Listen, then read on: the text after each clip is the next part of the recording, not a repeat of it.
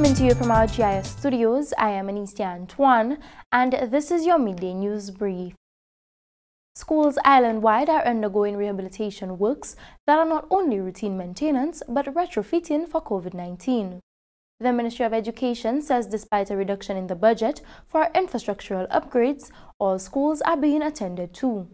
Chief Education Officer Dr. Fiona Philip Meyer says the rehabilitation works include the installation of additional hand washing stations and sanitizing dispensers. The ministry will be communicating with the principals of schools that will be experiencing delays in the rehabilitation works with an indication of completion guidelines for the safe reopening of schools. Dr. Meyer is encouraging parents to help the children with the personal hygiene practices and protocols that will protect them from COVID-19. The Ministry of Education has in stock face masks, face shields and hand sanitizers, which will be distributed to schools to assist with the adherence of the COVID-19 protocols.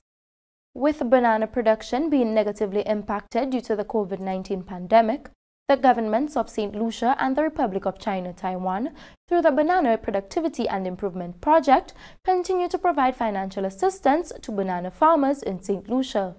The BPIP entails a full slate of projects and initiatives in the areas of pest control, education, and sensitization, among others, get towards bringing banana production to an optimum level.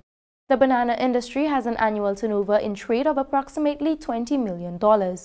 Acting Minister for Agriculture, Fisheries, Physical Planning, Natural Resources and Cooperatives, Honorable Herod Stanislaus, expressed gratitude to the government of the Republic of China, Taiwan for their continuous support. Ambassador of the Republic of China, Taiwan to St. Lucia, His Excellency Peter Chen, reaffirmed Taiwan's commitment to providing assistance to the banana farmers in St. Lucia.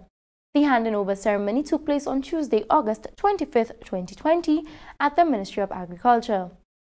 Several early childhood development centers on island have been approved for reopening in September.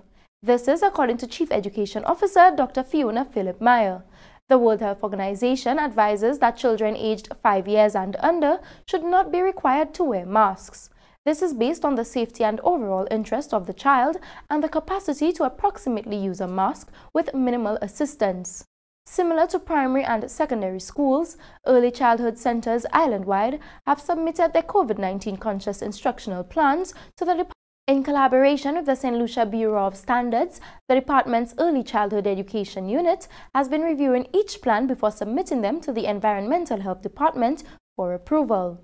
All adults must wear a mask while on the compound of any early childhood development center. This has been your Midday News Brief. Thank you for watching.